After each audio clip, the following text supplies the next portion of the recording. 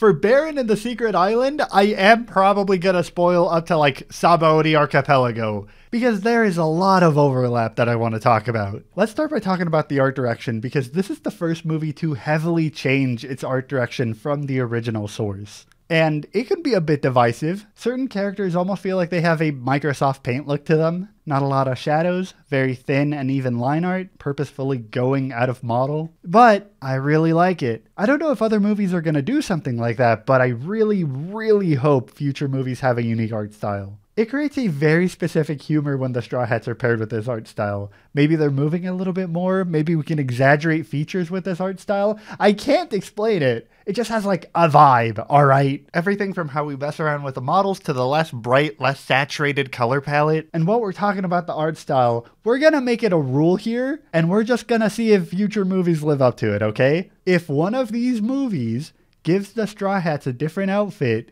it will be a good movie. Not one different outfit, like how Chopper was the only one who got a different outfit in his movie. Not minor changes to a character's outfit, like Nami or Sanji getting a different outfit in Curse of the Sacred Sword. No. I want everyone to have a different outfit. In this movie, the Straw Hats have multiple outfit swaps. Chopper wears this outfit that has 3 teardrop earrings that Zoro normally has, and then later on has a cozy blue button-up. Nami has a purple dress and a white coat, then a casual red shirt and yellow shorts, and then a fancy black dress. Sanji has this stripped yellow button-up and then this beige toned outfit. I could go on. I like that the characters are wearing different outfits, and it fits the situation that they're in. One of the reasons why the Straw Hats were even wearing these outfits was because they were originally trying to go for the so-called getaway resort island, only to find it absolutely empty until they hear drums and then cheering and music, which leads them to find the center of the island, where we get BAM! It knows what it was doing, alright? This movie has a vibe. It's a sprawling, wonderful island filled with cities reminiscent of Venice. There's large mansions and plazas. We get beautiful theme park attractions which shift around and transform. And all of this getaway resort could be theirs. The Straw Hats could have a holiday resort of their choosing if they beat Baron at a game. A bit Foxy-like, isn't it? Except cooler. Sorry, Foxy. You're a pretty low bar. That's right, they gotta compete in a variety of dumb games like catch the biggest goldfish or put a lifesaver on the enemy while you guys are racing. But just like Foxy's game, there's a twist. Of course there is. And like, oh, I love this so much. What was one of the things that I wanted from this movie? Oh yeah, spectacle. And this movie knows it's spectacle, which can be a little bit hard to find in these movies. These games are also highly competitive in nature, which actually gives us the second thing that I look for: character dynamics. And this movie has by far some of the strongest character dynamics out of all of the movies so far. But we'll get to that, because we actually need to talk about the twist, right? When entering this island, there is always something off-putting that we never address. At the beginning, the Straw Hats arrive in this abandoned island empty of life until they eventually hear music. Every single character has a leaf or a flower on its head. Even Baran has this like flower on his shoulder. But then you get distracted because they're weird, goofy characters. Whenever you try to leave the island, you're caught in a forest which acts like a maze, and then that eventually brings you back into the lighthearted challenges. You see what I mean? It's off-putting that way. The second I saw Flowey over here, I didn't trust that thing one bit. But it's in how we play around with these expectations. How the movie can showcase a joke, and then I'd laugh, and then, like, wow, we're really stretching this one, huh? Like, we're still going. Oh. One of the things that this movie excels at is its ability to multitask in a scene. We can have a character interaction showcasing the love between the Straw Hats, and then we equally showcase the tension that's always under the surface. We can showcase a lighthearted scene that's meant to be played off as a joke, and how it's very much walking a line between something serious and something light. And that is something that this movie tries to do as much as possible, because this movie is at heart a character study on the relationships between the entire cast. So for reference, this movie was made before Water 7, but very similarly to Water 7, it touches on a lot of similar points, but to an even higher degree. In the second game, for example, we see Sanji and Zoro first beginning to argue. It is a small back and forth, but one that Usopp steps in and interrupts. This is played off like in the normal story, something that is meant to be lighthearted and meant as a joke. But underneath that joke, there's tension in this interaction. It's always diffused, or the characters always manage to put it aside to get the job done. But this movie says, what if we let that tension build? What if these character interactions went sour? What if it goes from, hey, watch it, to, hey, watch it? Because in every single one of these jokes that the story plays, there is an insecurity that we explore. There has always been tension in the crew, but we have never solved it. And this movie uses those points of irritation to explore the worst sides of the Straw Hats. Usopp's cowardice and lies, Nami's initial betrayal at the start of the series, Zoro and Sanji's rivalry with one another, Luffy's childish and distracted actions, with the villains all playing a role in crafting games that target those weak foundational beams that make up the crew. And it hurts.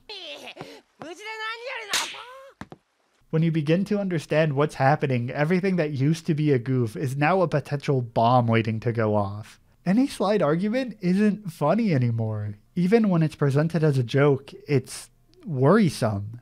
You're waiting for the tension to dispel like it would in the normal series, but it doesn't. Now, this isn't purely psychology, though. Through the villain sections, there are glimpses of some kind of magic system at hand. It's not purely a devil fruit that's controlling everyone with the flower on their heads. This flower isn't itself a devil fruit, nor does it appear to be part of any existing fruit ability. It is just a creature that exists and has abilities that aren't really elaborated on in this story. That can be a huge divisive topic for some. We're in uncharted waters here.